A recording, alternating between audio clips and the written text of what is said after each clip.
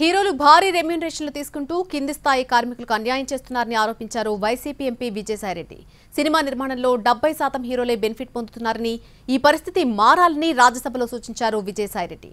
సల్మాన్ లాంటి హీరోలు ఒక్కో సినిమాకు 250 కోట్లకు పైగా రెమ్యూనరేషన్ తీసుకుంటున్నారని ఆరోపించారు.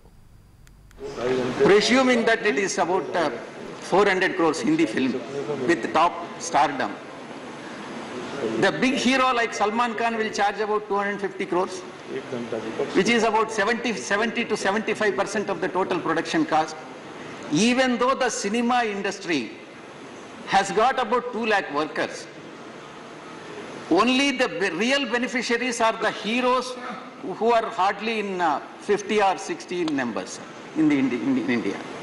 Therefore, my suggestion to the Honorable Minister is that there has to be an appropriate legislation to ensure that the benefits are distributed, because they are charging from the grassroots people and from the villagers whose hard-earned money is spent for seeing the movie.